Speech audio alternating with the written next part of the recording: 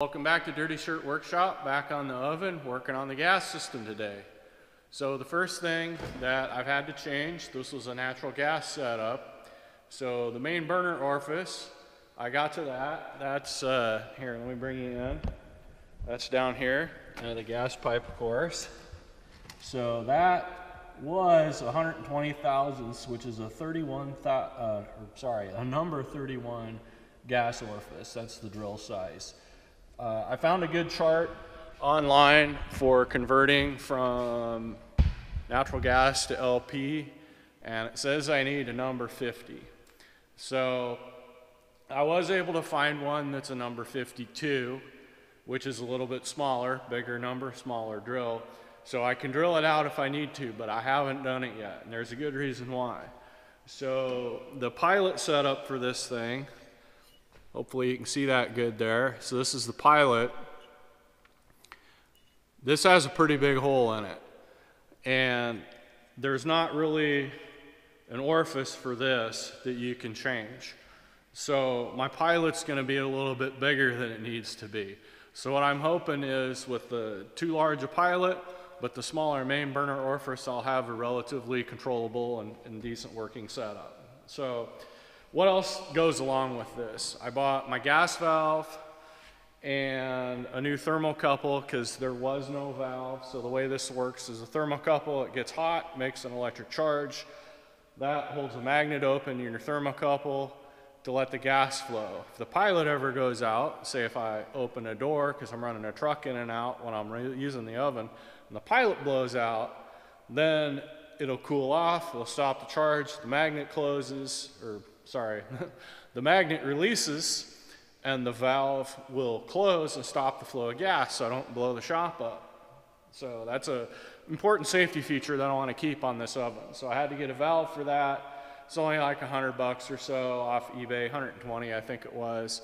I'll put the part numbers in the description. People keep asking me for that stuff, but I don't like to, I don't promote anything here, so I'm not like talking about the parts I use all the time. I'm very, very rarely. The other thing that's really neat about this oven, I need a screwdriver just a second, is the thermostat valve on it. So I'll bring you over here to check this out. So here's the thermostat valve. Robertshaw, that is the, again, here I just said I don't promote, I'm not. That's the brand of the valve I found, the pilot valve and the thermocouple as well. So there's a neat thing with this knob. So you got this stake here, that's the stop for the knob. And you can see this little hump on here inside the knob, that's what stops there. Otherwise, there's just a set screw on here. So you can put this anywhere you want and set it so that the numbers on this thing will match up with the little arrow on the side here. Let's see if I can, hopefully you can see the little arrow right there. So even though this is different gas, I should be able to turn that and at least get one set temperature right that's going to match up to my thermometer.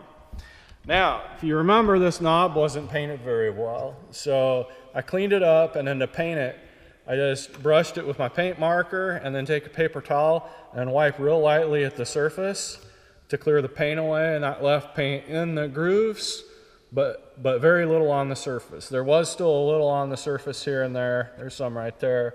To clean that up, I just used 1000 grit sandpaper, cleaned it up. I'm happy with the knob the way it is, okay?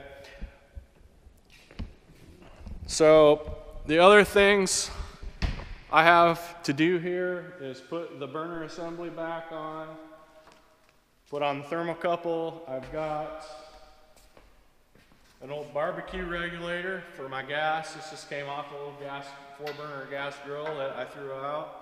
I saved that.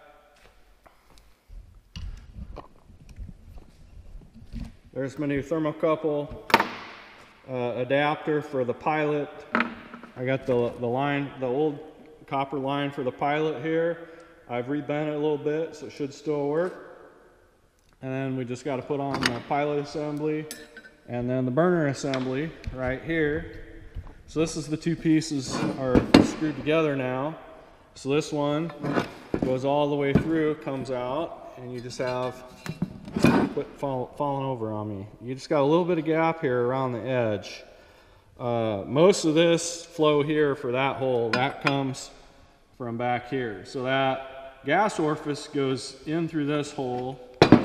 Then you can adjust this flap on threads to adjust how much oxygen your flame gets so you can get a good burning flame.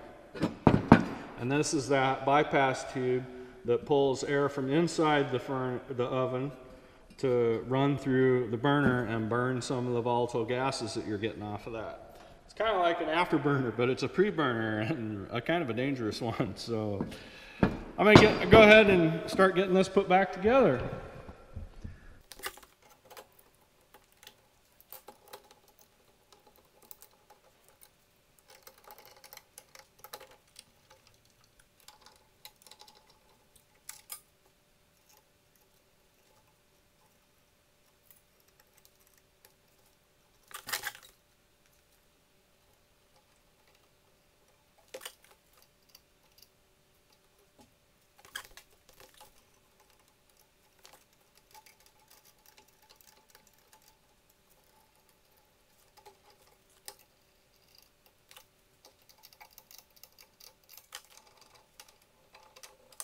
I set this up at an odd angle just for this, so I could set the valve up here if I need to move the oven and it's not messing around dragging on the ground.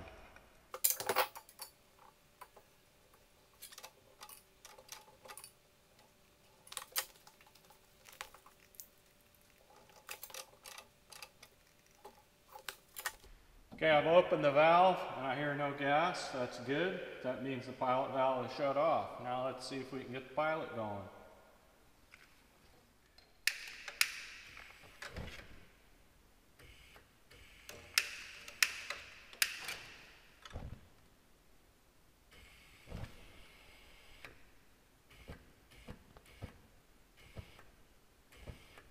That seems bad.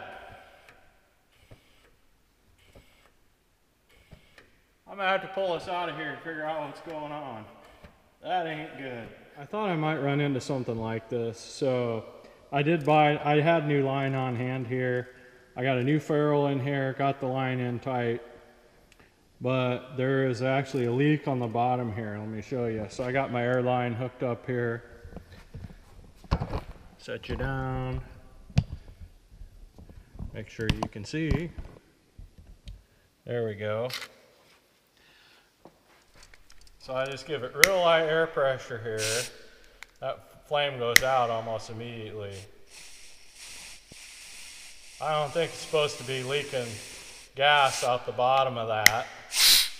So right there, see my pointer come in where it goes away? Right there at that tip. That's corroded completely through, and that's the bottom of this. So this sits in there like that, pretend this is the top here. So that's completely corroded out right there. I'm not going to be able to fill that or patch it because this is all fit together, welded and everything, and you know, yeah. All right, let's see if I can find something to retrofit for this because this thing is toast. Okay, I found a suitable replacement. It came in.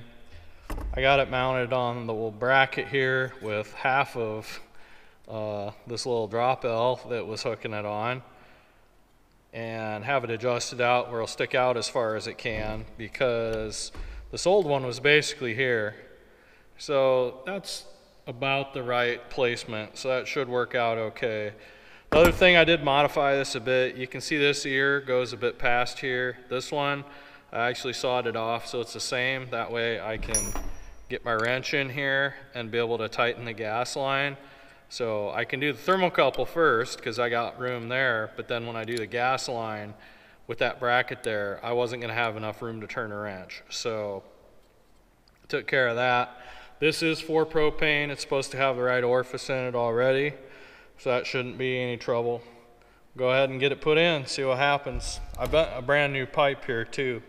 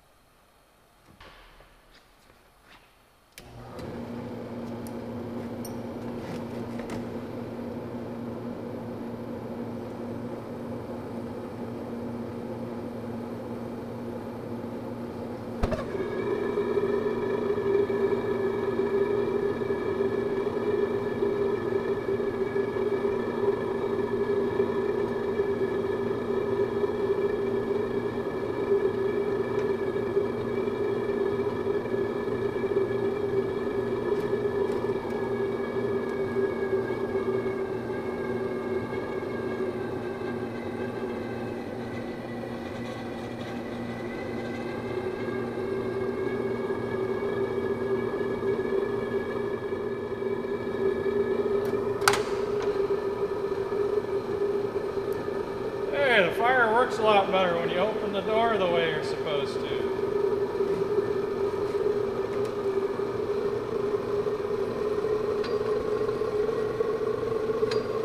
That's too much air, I can hear it fluttering. I think I may go with that.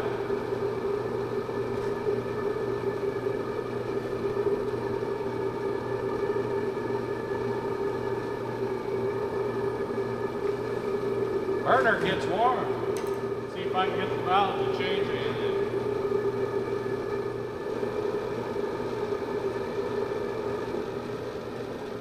Okay, that's turning it down some.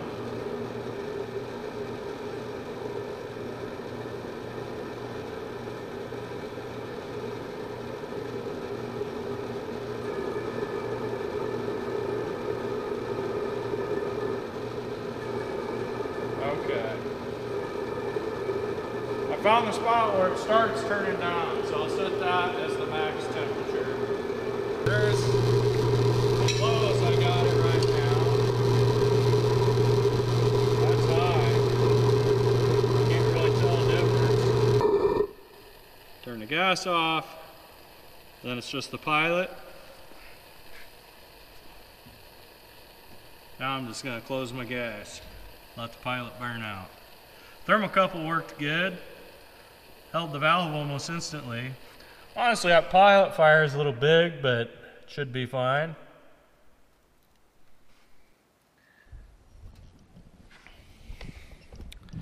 Well, I don't want to run this any longer than that. It's really hot out, and I don't care to be adding heat in the shop. So I think I'm going to call it on this one. And in the next video, what you'll see is me hooking this into the stack, and I'll probably actually run it up to temperature and see if I have to adjust the gas any. Thanks for watching.